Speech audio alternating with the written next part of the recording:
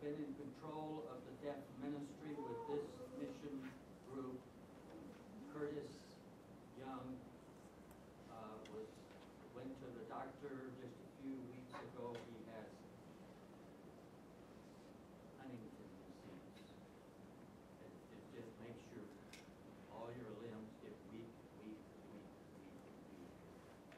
So it was about 4 years ago that he became interested in the deaf, and this mission board works with nationals in different countries to train them. And so he contacted me and he said, "That's what you're doing." I said, "Yeah, that's what I'm doing." And he said, "Come join with us." And so I'm going to be traveling to the different countries to train the nationals. Next. Those are the countries that I have been in to help them understand the work with the deaf, to train people in 19 different countries. Different food, different culture, everything is different in all of those countries. Different sign language, and I'll show you that next. In January this past year, I was with a man missionary there for many years, John Peterson. He died this past December. Okay? I am concerned about me. All of these people dying.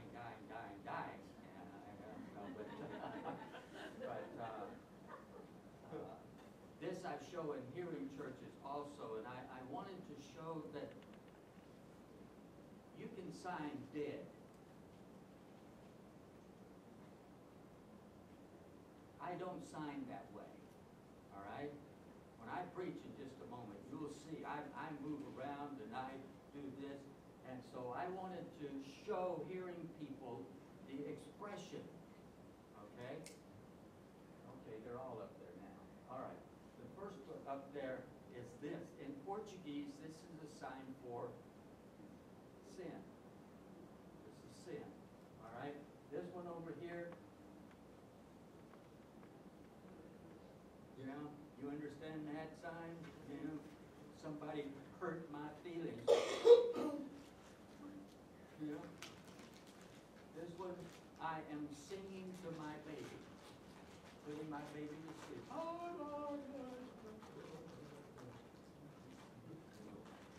All right, over here, I mean, and the expression, I didn't like it. Okay? Next. But I preached in 3 different deaf churches and 2 deaf camps. We had people saved in both of the camps, and the last camp in the afternoon, I preached, gave the invitation, and one young man, about maybe 25, came running down, just crying, knelt, and then somebody went over there to discuss with him. And I noticed that many people began to cry. There were probably 100 people in the camp, and many of them began to cry. So when we finished church, they came to me and they said, "This man before was a leader in the deaf church and went off into the world and was now coming back to make it right with God." Well, I was in 2 different cities. In the last one, I was with Dan Bennett. That's David Bennett's brother there. So I preached a retreat. There was a man there that we witnessed to. We explained. We talked. He would not, he would talk back, but he just say, "Not yet. Not yet. Not yet." Well, Sunday morning I preached in the deaf church, and Sunday afternoon I preached again, gave the invitation. This lady came forward to be saved. That's the wife of the man who said, "Not yet. Not yet. Put it off. Put it off. Put it off." And people have been praying for that couple.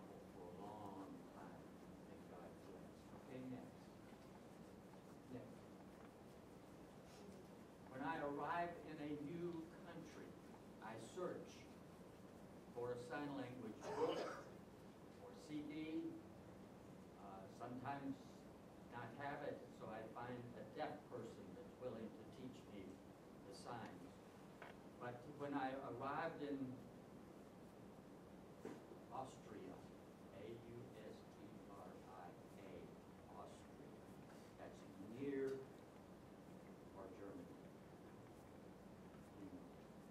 And I arrived there, we began to question, found out that they had printed sign language books that had 2 volumes.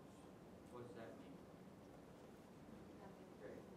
And so I bought the 2 books, opened them up. You will appreciate this. Written in German language. I do not speak German. I do not understand spoken German.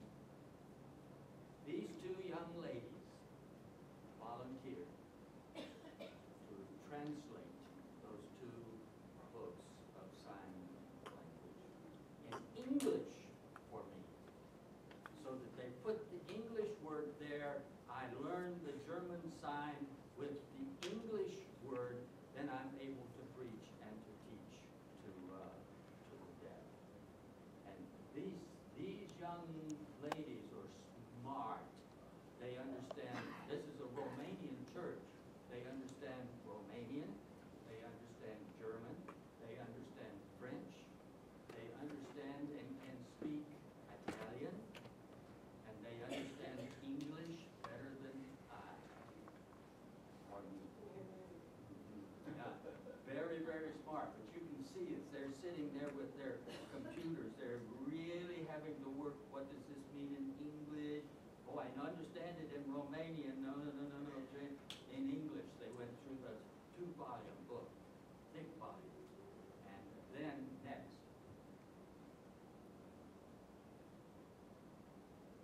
There we go.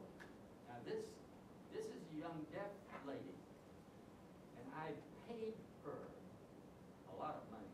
They see Americans and they think, whoa, rich. But I paid her to sit with me and to sign every one of those signs in that book.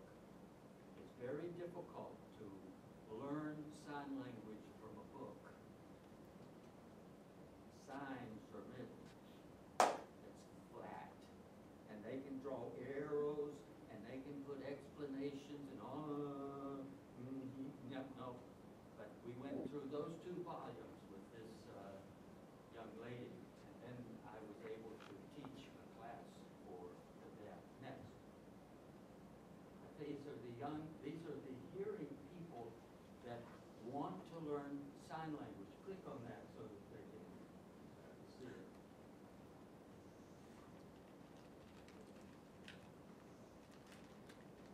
Yeah, there we go. I taught them about deaf culture, how deaf people think is different from hearing people, explain about sign language, how it differs from the spoken language and all of that. And I thought that we had 2 young deaf ladies that were going to teach sign language classes, and then when I left, they refused to do it. And they said, oh, he's a hearing person, he deceived us, and all of this kinds of stuff. But I will be going back in April. And I've already told the young lady, I said, if you don't do it, I will find somebody else to do it. I don't quit, I don't give up. I said, I've been at this work too long to allow that to stop me. So we'll be going back in April. I've asked a deaf man from near Detroit to go with me this time. Next. Well, as I said, I go for the purpose of preaching the gospel to the deaf. And when we find deaf people that are saved, then we teach them as well as winning them for the Lord. Yes. January 1993 changed my focus, my primary reason of ministry. I was asked to go to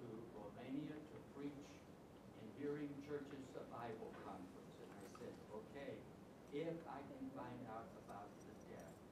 That's it. Okay, no problem. So when we arrived at the city in Romania, we found this lady that was an interpreter for the deaf in that area.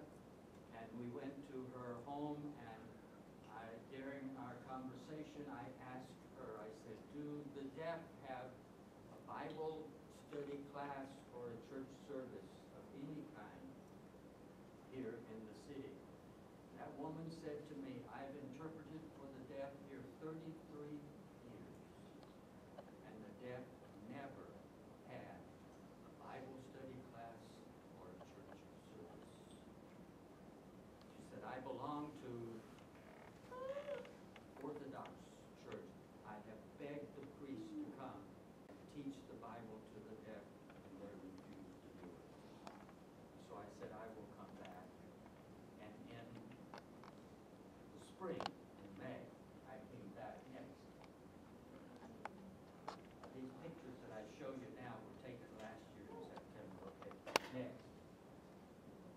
In the spring of 1993, I went back to Romania, and this lady, deaf lady here, taught me the Romanian Sign Language.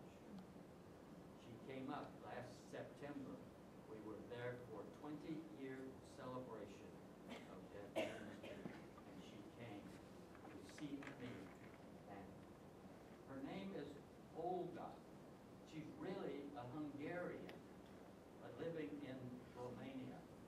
That's a long story, but she and her husband came back to visit with me, taught me the Romanian Sign Language. And then in the fall, David Henson and I went back to Romania and preached the gospel in 3 different cities, probably the first time that the deaf had heard that Jesus loved them and he died for them when they needed to accept Jesus as their Savior. Let me tell you, David is a good friend of mine. I mean, a really good friend of mine. Please pray that God will take him home. I'm doing that. Yes. 1 year now, he has been sick. Can't do anything. He's too weak. His body is too weak. He cannot make medicine on him anymore. So please pray that God will take him home. I think that David will hold that. As I said, David probably traveled with me probably 20 trips into foreign countries with me. Just a fantastic deaf man, a good friend, and I'm praying God will take him home. Now, anyway, next, in 1994, this young man surrendered his life to work with the deaf in Romania. I began to train him, and now all of those years he had preached to the deaf. Next, this was the group of deaf people that came on that Sunday that celebrated 20 years of deaf ministry. Just so many, many deaf people have been saved through those many years. Some have died, others moved to other cities, different cities. But this is fruit. Next. Okay. Kenya. Oh, wonderful Kenya. And I'll tell you, when I left from Kenya, I was changed again. I am still trying to understand what happened to me in Kenya. Not sure, not yet, but God has something planned for me that's going to change my life. And I'm willing, but it's going to be not totally a surprise. Kenya, next. We always work through churches. Always work through churches. We believe that that's God's way of reaching the world today, is through churches. And so this one was a national pastor with the IPM. You remember before I explained that we're joining with them to train nationals. He wanted to have a deaf ministry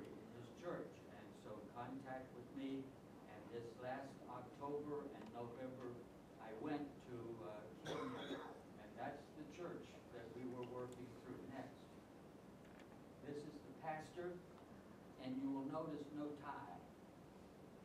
No tie. This was a national holiday. And on a national holiday, men do not tie. None. I was the only one in that church that had a tie on that day. Now, when you go into Peru, and you go to a big, big meeting, and you're sitting there, you see the person with the tie, he's the speaker. And as soon as he finished speaking, boom, the tie comes off. But anyway, next. Now, when I say Kenya, you know that's in Africa, right? Africa, you think of wild animals, right? Snakes and tigers and, yes, you know, all of those kinds of things. I was almost ready to come home, and I had never seen any wild animal, none. I had seen some dogs, I had seen some goats, I had seen some sheep, I had seen some donkeys, no wild animals. And so we're in this park, and we're walking, looking at the flowers and all, and I see this, and I said, oh, good, that's an elephant, right? It's painted on a rock. Next. That is I, on a real camel. Have you ever noticed how camels stand up? On the back legs, halfway, they stand up. The front legs, up halfway.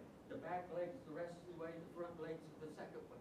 And the man down there saying, hang on, hang on. I said, I am hanging on, you know, back and forth, back and forth.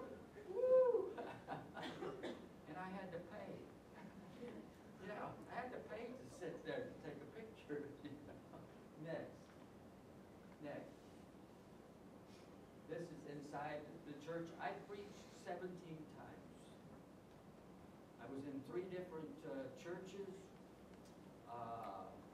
I preached or taught in 3 different deaf classes. And preached in many, many homes. Okay? And Monday morning, pastor said, you're going, you know, on your schedule there, you see, you're going to be preaching at 10. I said, yes, okay. So he said, we're going to drive and then park the car and we have to walk. I said, fine. I walk, you know. I walk 3 or 4 times a week, 1 mile, 20 minutes. That's fast. I walked in the mall yesterday. But anyway, he said, all right. I said, fine. So we parked the car, and I noticed incline. No, not flat, but then he said, okay, we're going to walk. 45 minutes later, I said, are we about to arrive? And he said, oh, no, you see that mountain? We have to climb that mountain.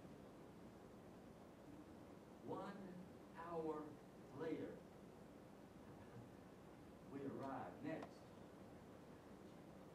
And we see these people waiting for us. There are too many to put in the house, so we're meeting under the tree. And as we are walking up, several of them came over, and they talked with the pastor. I don't understand, you know, what they call it. And then I saw them. And after a while, the pastor said, you know what they asked me? And I said, no. He said, they asked me, how old are you? And when he said 76, they couldn't believe that a 76-year-old man could climb that mountain. They were shocked, you know. Next. This is on the way down the mountain, okay? This is about 1/2 the way down. And you cannot see the car. You cannot see the car from that picture. That's how far and how high that mountain was. But let me tell you,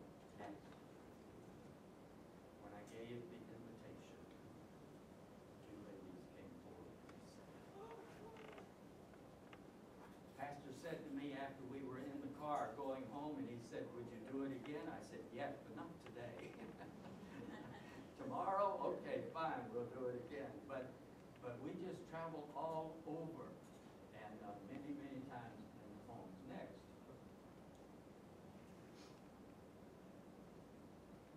Yes, that is I.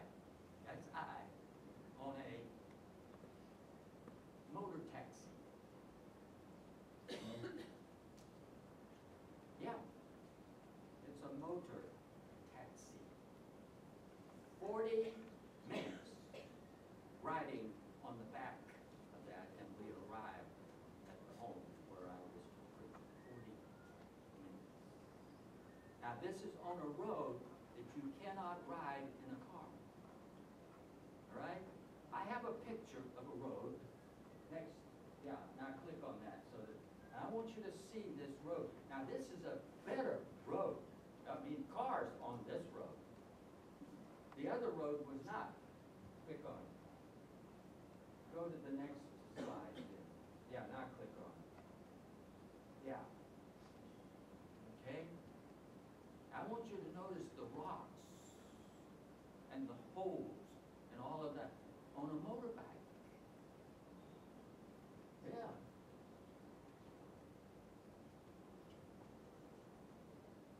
Almost fell. See those rocks? You know how that felt on that motorbike? Well, yeah, that's very easy. I'm hanging on. I didn't take pictures. Hanging on. You can see the rocks there. As I said, now cars on this road, but on the other one with the motorbike, no cars on it. And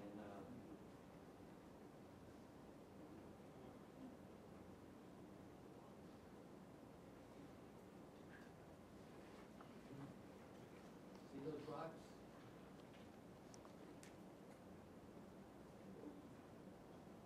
Next. When I finished and I got to the place, and I said to the pastor, I said, when I get back to America, I have a new job. And he said, what do you mean, a new job? You're going to stop preaching? I said, no. But now I can break horses. Hanging on. Break horses. Okay, next. Our purpose is always to reach the deaf. This is a deaf lady, and we went to visit in her home, and she said there were 8 deaf people that promised to come to a Saturday afternoon Bible study class. Not any of them showed up, but next, these 2 young ladies showed up. So I had a Bible class. I taught them from John chapter 3. I showed them about the 3 crosses and all of that. Explained it. Finished, we went out to a restaurant to eat next. One morning, the pastor said, we're going to visit a deaf school. I said, okay. 4 hours we drive. When we get to the end, we turn off onto this road, question mark. 1 hour later, we arrive at the deaf school.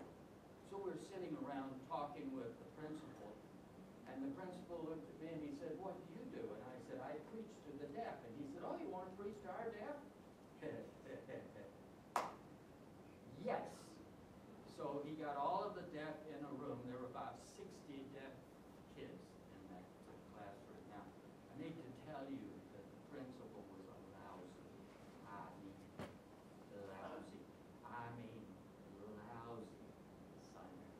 Oh, I mean, just horrendous. In fact, when we left, I said to the 2 men that were learning sign language, I said, if you are ever that lousy, I will kick you so hard. Yeah, he said, is that bad? I said, yes, that's bad. Well, we got into the room, and the principal stood up, and he said,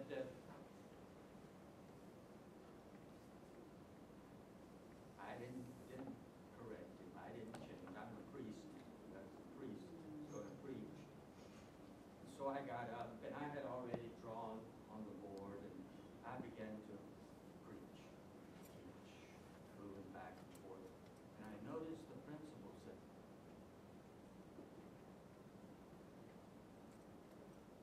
so when I finished, he came up, he stood up, and he said, wow. And I thought to myself, yes, and if I stayed here a long time, you'd become skilled too. We had another class in, these are government schools, and we went to that class, but I lost the pictures. They're gone. But I was teaching in that class, and the teacher is the one who teaches sign language in the church. And so we said, she said at the beginning of the school there were 9 deaf children that came. There are only 4 now. What happened? And she said, we went to their home, talked with their parents, but they want the deaf kids to stand on the corner and beg. And that's more important than going to next. I thought you might be interested in different languages. This was in Belarus. I went into the church and I needed to use the bathroom. So I walk up. Now, most of the time they have a picture. And I can see that women, oh, that's me. I go in. No picture. About that time, a young lady came walking by, and I said, hey, and she grinned and did this. Now, you need to understand that all day long, I had picked her. I'm thinking, did even time? Next. Okay. She showed me right. Next. This is in Bulgaria. And up at the top, it's what must I do to be saved. This is John chapter 3, verses 16. Notice Jesus, NCYC, that's the word for Jesus in Bulgaria. And he asked the question, can you see the wind? No. The he means no in Bulgaria. All right, next. This, of course, is Spanish, as I was teaching in Peru in the mission conference, and it says to meditate on your way. That's Haggai, Old Testament. There's no time for the church. Next. This is in France. I'm teaching hearing people about deaf people. Next. This is Romania, the gospel. Next. This is Portuguese in Brazil. Portuguese. This is the word of there is salvation. Next. We're driving along the road, and I'll soon be finished. Okay. Be patient. Okay. In Kenya, and I see this white wheat field. I've lived in Kansas 20 years. Never seen a white wheat field.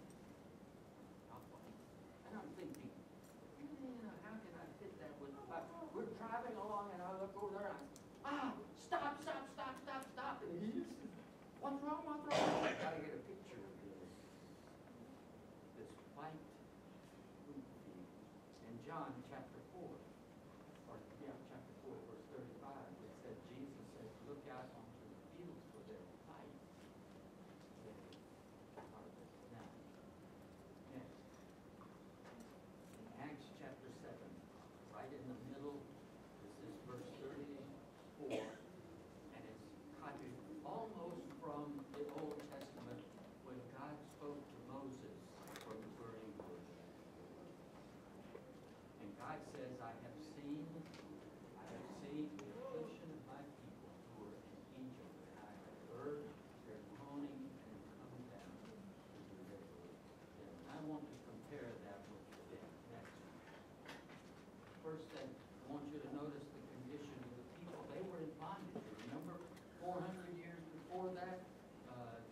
Jacob had moved down into Egypt with Joseph to take care of their needs, and now they were in bondage. They were building. It was hard, difficult time for them.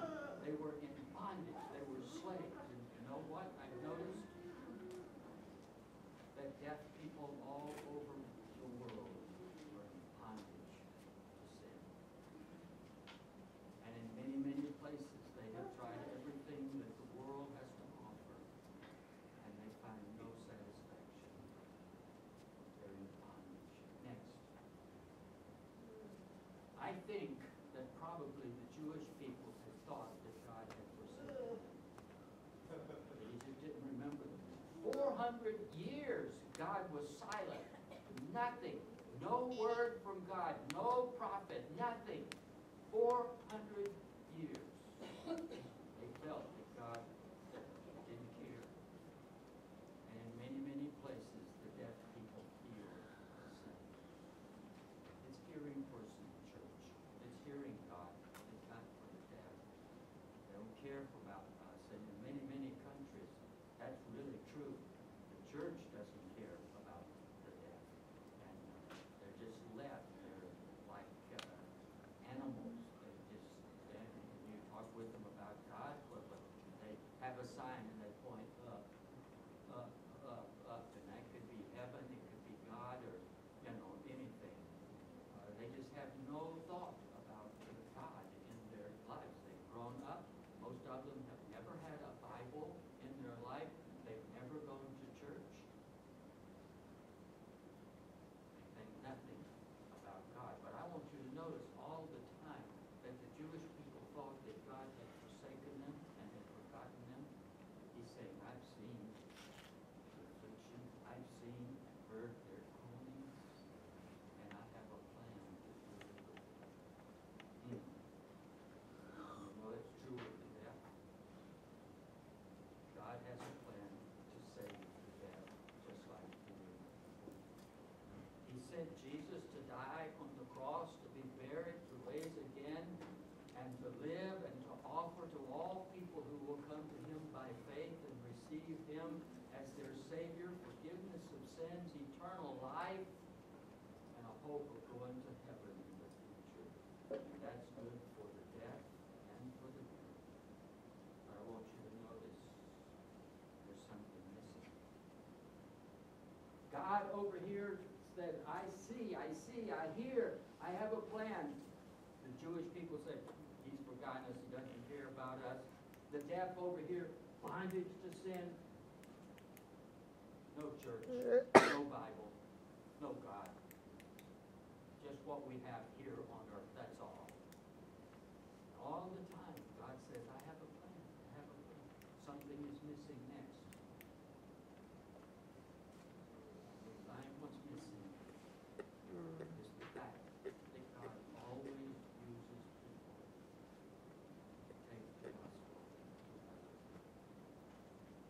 And so He said to Moses, I want you to go into Egypt and deliver my people and bring them out to the promised land.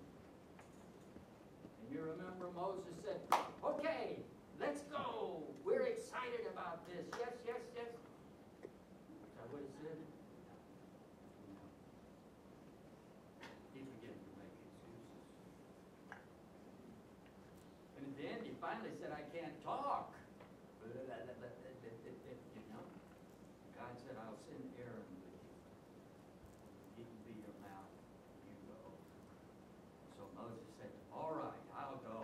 Now, the people won't accept me. Pharaoh won't accept me, but I'll go. And he did. You remember the story. God delivered the Jewish nation out of the bondage of Egypt through many, many wonderful miracles. I can tell you that it's always a joy. You go to a country where the deaf have never heard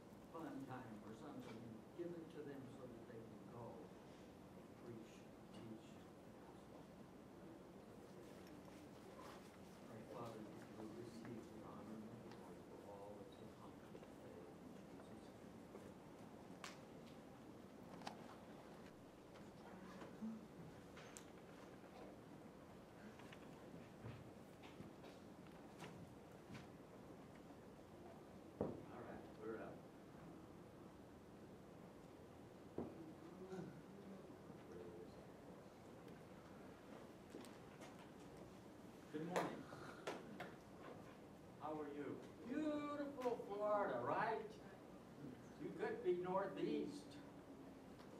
Snow. Can't drive, you slide all over the place. God blessed on me to bring me to Florida. My favorite uncle died. I preached his funeral last Friday in DeLand. And came back here on my way to Chattanooga this afternoon.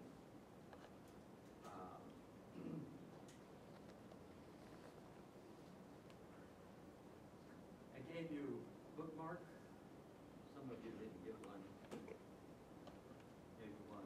You did not receive one after church asked me. I have about 3 or 4 left. Be glad to give it to you. But just a reminder, so many times we focus on our area, Jacksonville. That's your area. That's where you live. You focus on that. You forget that deaf people live every place in the world. And we are looking for men to surrender their lives to preach to the deaf. I'm sorry, I say to people often, I joined the wrong church. I should be Assembly of God. You know why? Assembly of God allows women to preach. We have a lot of women interpreters, but very few men surrender to preach to the deaf. All right, I'm teasing about joining the Assembly of God. Okay, the Bible teaches women quietly can preach. Okay, you understand that? All right. Now, this is a picture of my wife and me next, please. I was saved 1953, a place called P.L.E.N.T., Glen City, Florida. Grew up, strawberries, pick, Glen City strawberries, yes. Yeah, good. Oh, that's strawberries here? All right.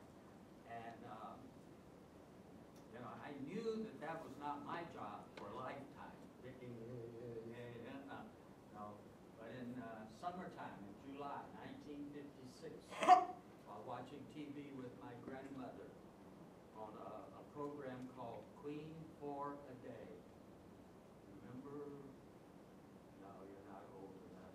This was when TV was like this, and we had a lot of snow on it, but this program, 4 women came on the program, and they said this cry story, and at the end of the program, they had an applause meter, and they put the 4 ladies up there, and their applause.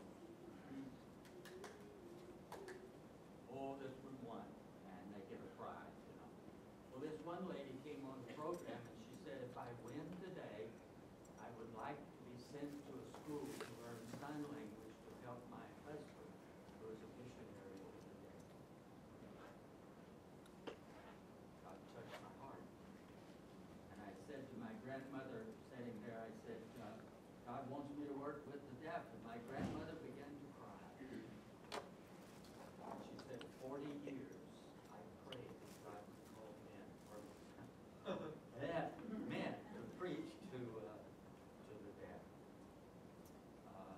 She had a deaf son. I had a deaf uncle. Been with deaf people all of my life. So it was not a weird thing when God said, I want you to work with the deaf. I surrendered. He said yes, and soon time I began to preach to the deaf ever since 57 years preaching to the deaf. And my wife was saved in 1949, but made sure of salvation 1965, 5 years after we had married. And I remember many nights laying in bed, quoting verses, and I said, why can't you understand that, But I don't know.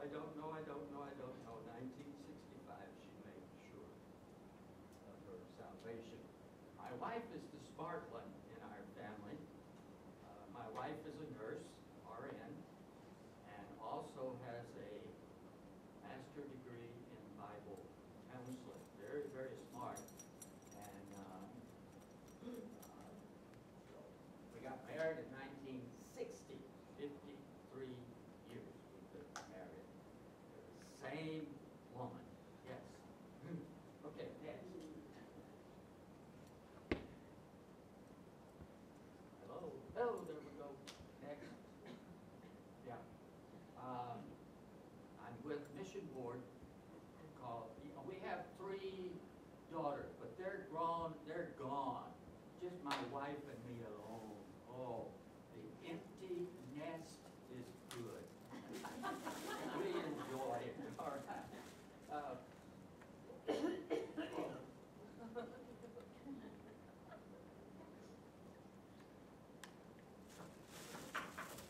My mission board is called COME, International Baptist Ministry. And we are evangelists, and we raise support just like other missionaries do, and then we go any place to preach the Word of God. And we never discuss money or finances. We just, if they invite us, we go. If a love offering, that's fine. If not, still fine. And then my sending church is Calvary Baptist Church in Derby, Kansas. We lived there for more than 20 years. It was our home church at that time, also our sending church. Nothing yet? Oh, yeah. Now, this is our home church now. This is in Chattanooga, Chattanooga, Tennessee. We live in Georgia, but we travel back and forth, Sunday morning, Sunday night, Wednesday night, all special meetings, going back and forth. It takes us about 8 minutes from our home to arrive at the church. We live very short in Georgia, 1 block. All right, next. Our obligation, responsibility, is to go into all the world and preach the gospel to every person. 7.13 billion people live on the earth right now. 7.13 billion. I don't know how many zeros. I don't. It's a long line. Many people, less than 1/2, have heard the gospel. Next. 400 million plus deaf, and some are going to say, they're going to begin to say there are 500 million deaf people plus all over the world. Next. 80 to 90%. And Silent Word Ministries are saying 95%. 95% of deaf people living on the earth right now have never heard the gospel one time. And I can understand that because I have next. I'll tell you about that in just a minute. But this, our ministry is twofold. One here in America, where we travel next, and next, and next. Okay, we travel all over America. I'm at many preachers' conferences. I have a display table, as you can see. I'm sitting there like this, bored, because people walk by, and they just walk by. Once in a while, a man will stop and say, "Oh, my sister understands sign language," or "My aunt was, skilled," or "My wife understands sign language." And I'm thinking, where are the men? Where are the men? Next. I preach. I preach like I'm doing right now. I preach in hearing churches, deaf churches, combined with deaf and hearing. Doesn't make any difference. I preach. I love to preach. I really love to preach. I love to teach. I love to talk about the deaf. And I try to fix it all together in one place. Next. My wife is now teaching more than 100 students in our Christian day school that's connected with our church. She goes there 4 days a week to teach more than 100 young people are learning the sign. Isn't that great? Now, future workers. Next. I also travel far, far